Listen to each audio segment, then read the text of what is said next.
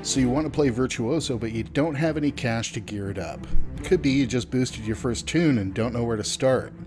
Maybe you heard that Virtuoso was the perfect place for someone who could never figure out Mesmer before, but you're a little gun shy. It's possible you just don't want to dump down a bunch of gold on a character you're not sure you're going to enjoy.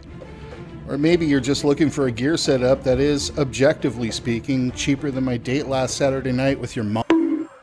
This is Virtuoso, but cheap.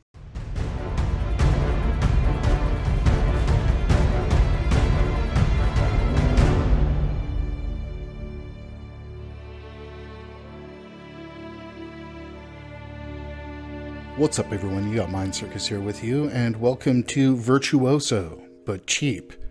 Before we get started, if you are new to the channel, new to Guild Wars 2, just haven't done so yet, I am currently farming likes and subscribes in an effort to build the channel, and if you want to hook me up with one of those just below the video, that would be a humongous help. And with that out of the way, let's take a look at this and get into the shopping list. So our shopping list looks like this. You will need 6 superior runes of the Afflicted, an entire set of Norgu's armor. Norgu's armor is a cheap version of Rampager's armor, which will form the basis of most of the stats that we'll be using to start out. We will need 1 superior sigil of accuracy. We will need 6 crests of the Rabid. We will need 2 superior sigils of agony. We will buy Ruin Maker, which is an exotic pistol off the TP. We will buy Moonshank, which is an exotic dagger. We'll need 2 Rampager's rings. We will need a Rampager's amulet. We will then buy 2 bone fragments of Tequatl, a Rampager's pearl quarterstaff, and a rare quality Rabid spine guard. So the total trading post cost of this is 10 gold, 87 silver, and 32 copper. That said, the ability to look like a reject from one of Clive Barker's movies is absolutely priceless. Let's take a quick look at the way we put this all together. I am going to bring up the hero panel for a moment. We'll take a look at the equipment. Now, if we take a look at where everything is, what this will do is give us a base critical chance of 67%. That said, with Virtuoso, if we perma Fury, we get this to 97 and some change, which is a pretty healthy critical amount. You'll see that our condition damage is really high when it comes actually to our condition duration. We'll see that our bleeding duration is at 62% this way. This obviously not quite optimal, but when we're talking about a cost of, less than 11 gold, I think we're in a good spot. Now, one of the other things to keep in mind is those crests of the Rabid are going to go here in our jewelry.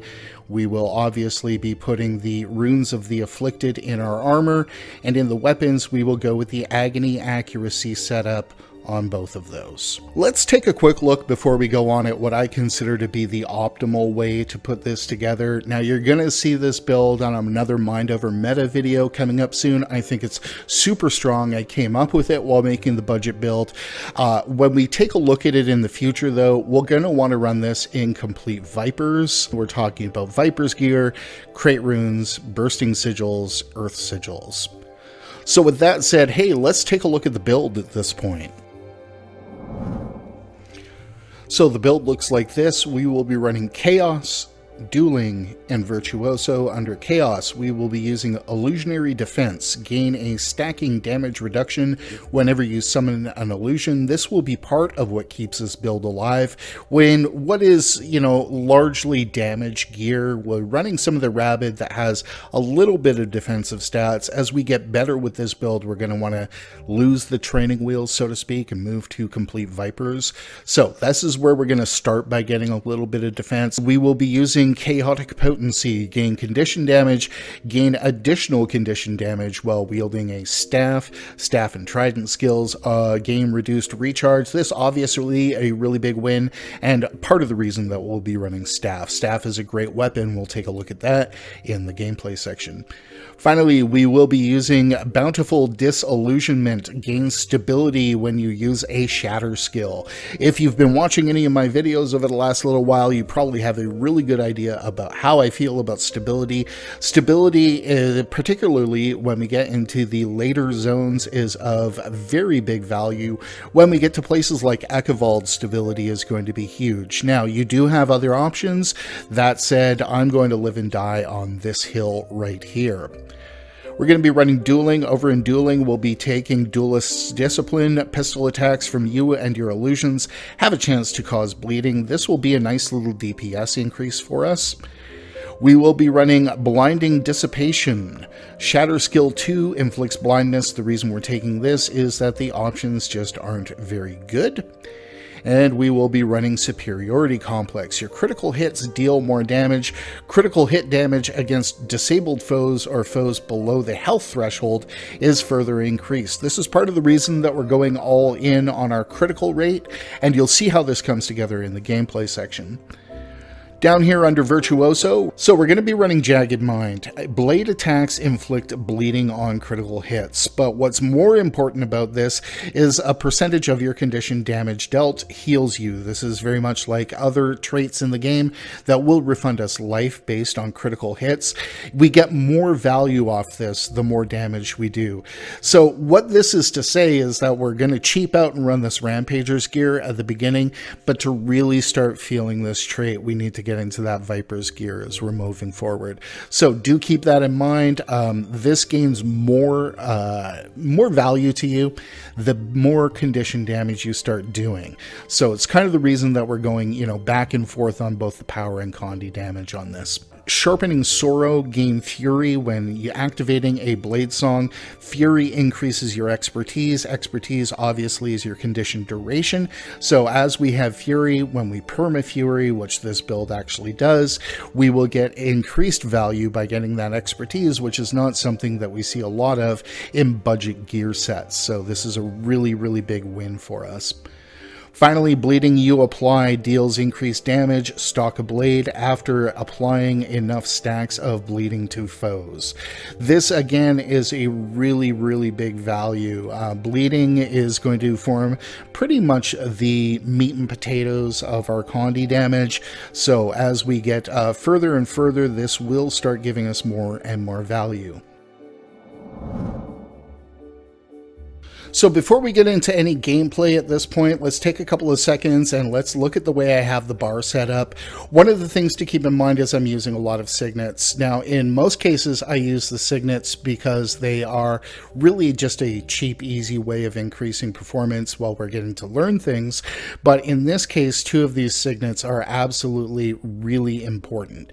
Now, the first signet that I'm using is Signet of Ether. Signet of Ether I am using because it does give us a little bit of passive heal. This, in addition to the way that we have it traded, getting back the heal off condi damage, is going to be a really big win for us and kind of put us into that situation when we don't have to be watching our health bar very regularly.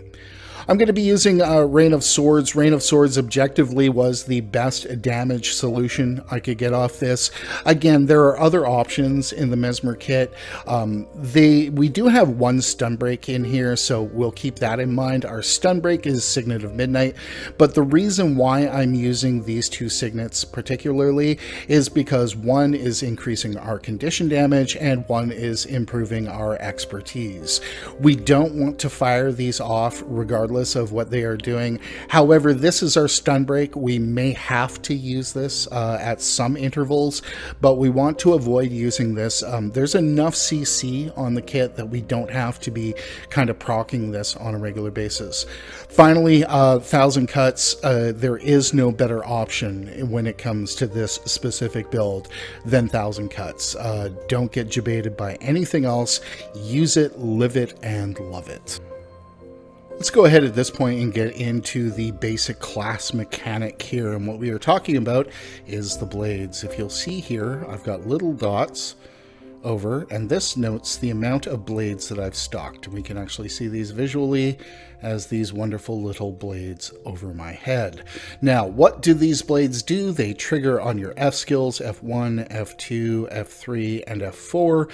In the real world, power damage, condi damage, CC, and what we get off this one is a block. In addition to the block, what we're also going to get is some damage off this. This becomes really kind of effective when we put it off in the middle of a bunch of pressure. Starts doing a lot of obviously blocking for 2 seconds, but it does increase our damage as well. It's a really valuable skill if we use it correctly. That said, the other damage that we're going to do obviously is going to come off our weapon skills. All our pistol skills are going to be doing bleeding because we've traded for that. So that is a very big win. All of our skills here are going to be doing damage. Other skills that are doing damage here on this kit are going to be Rain of Swords. We'll put that down. We'll get some vulnerability off that. And our big damage is going to come from Thousand Cuts, which is a really kind of nice skill that's just going to fire out a bunch of damage at people. Now, this is also really valuable when looking to clear trash mobs, so I'm going to highly recommend you keep a very good eye on that. Let's look at the staff really quickly here. We get damage on this one. Okay, we're also getting Fury generation. Let's talk about the Fury for a couple of seconds. Fury we're going to get off the staff. We're also going to get Fury off our CC here. We get Fury off the 2 here, so off our Condi damage. So between these 3 skills is how we are going to really be upkeeping our Fury at all times. So basic gameplay on this is going to be to go in and do a buttload of damage is kind of the best way to put it. Virtuoso is really a damage spec, so we'll keep that in mind. We don't want to obviously try to twist it into something that it's not meant to be. It is absolutely a damage spec. It does really good condition damage and power damage. We can trade it for both. We've kind of done so on this one, so we'll keep that really heavily in mind as we're going forward. I'm going to come in keeping in mind that usually when I start an engagement, I will start with all 5 blades. So I'm going to hit the 2 on this one with the Condi damage. I'm going to hit this one first because it's my biggest damage option off this one, the way that I'm traded. It's also going to generate the Fury that I love. So I'm going to put that down, and then I'm going to start hitting a bunch of skills off cooldown. It's kind of that simple. Let's look at the staff for a moment because there is something I'd like to touch on here. The staff is generating Chaos Aura for us. Now, Chaos Aura is maybe not the most powerful aura, but it is pretty darn good. So let's look at 2 ways to generate that and what it is. If we hit this here at this point, we've got Chaos Aura, give yourself random boons or your foe random conditions whenever you are struck. So I really like to proc this. There are 2 different ways we can proc this. Obviously, we can proc it off the 4, which is pretty easy. We can also proc this by putting down the 5 and running a combo into it. So if we go with the 5 and then the 2, we get an extra little bit of Chaos Aura there, and it is pretty powerful stuff. It isn't as good as a couple of maybe Elementalist auras, but it is pretty good. The other thing to keep in mind is we get a really solid daze off the 5 on this. So with that in mind, let's talk a couple of seconds about CC. As I just said, we get a fair bit of daze off the 5. We get daze off our Bladesong Dissonance, so our F3. That's really, really powerful. Additionally, we're going to get a bunch of daze and stun off Magic Bullet. Let's take a quick look at Magic Bullet here. That's a whole lot of CC there. You really shouldn't need for anything else. If you do, there's a mantra that you could put in here, but I would highly recommend not using it at this point. Just get used to what you have. It is a really, really powerful kit. One of the other things to keep in mind, the Phantasmal Warlocks here, when we put them down, are going to generate some vulnerability. So putting those down, okay, is going to generate, there's 12 stacks of vuln. Let's put another bunch down there. That's 16 stacks of vulnerability really quickly. And for the uninitiated, that's an extra 16% damage. That's really, really powerful stuff when we're kind of putting it all together. So I'm going to leave it to you to kind of, develop your own way to play this, but I'm finding it really, really powerful. As I mentioned, we are going to get a lot of value off Signet of Ether. We're going to be healing off our condition damage, and we've got our really nice solid block here with Blade Turn Requiem, which is really, really powerful. And again, it's dealing a little bit of damage at the same time. Really good to fire that off in the middle of trash mobs. And we do have our oh shit button on the staff too, where we can just flip back.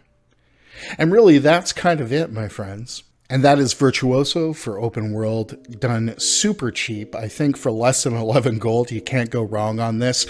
It is absolutely capable when it comes to things like HOT hero points. Didn't test it on some desert bounties or anything, didn't really feel the need to do it, but it really does competitive damage. It does kind of cap out.